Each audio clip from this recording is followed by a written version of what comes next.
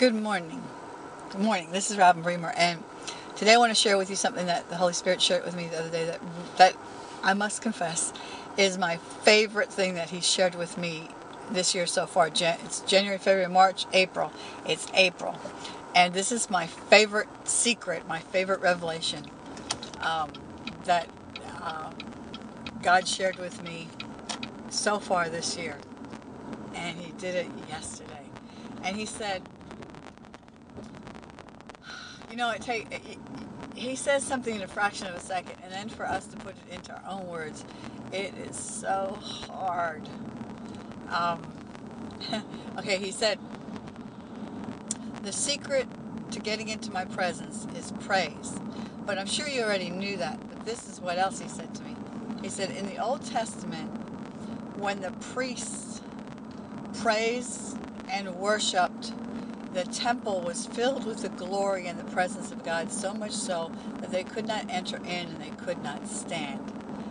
Then God said to me, you are the temple of the Holy Spirit. And the secret to laying hands on the sick and seeing them healed, casting out demons, cleansing lepers, raising the dead, and preaching the good news to the poor, in other words, not being poor, He says the secret is to know that you are the temple of the Holy Spirit and that the presence of God fills up the temple and overflows and manifests through praise. So all you have to do is praise and worship, and my presence will be there, and my presence will perform what my word says. And then He added one more thing to it. He said, remember, you are the temple of the Holy Spirit. Wherever you go, I go. And that even made it more of a excitement for me not to want to sin, because I am the temple, I am the flesh, I am the house that the power of God that raised Jesus from the dead lives in.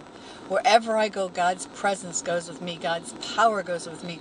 When I walk into a room, I expect around me, when I walk by people, for them to feel that God has entered the room, because God is in me. I expect, just like Peter, when he walked by him in the shadow of that area around him, touched them, they were healed. I expect the same thing to happen to me, because the same God lives inside of me, and I was created for dominion. So that is my favorite revelation this year so far in April. It's about April 10th, I think.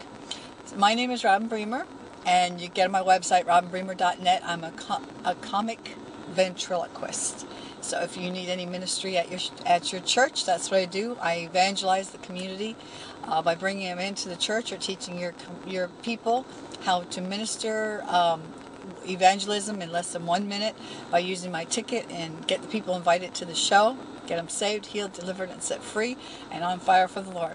So my name is Robin Bremer, my website.net, and I'll talk to you tomorrow. Bye.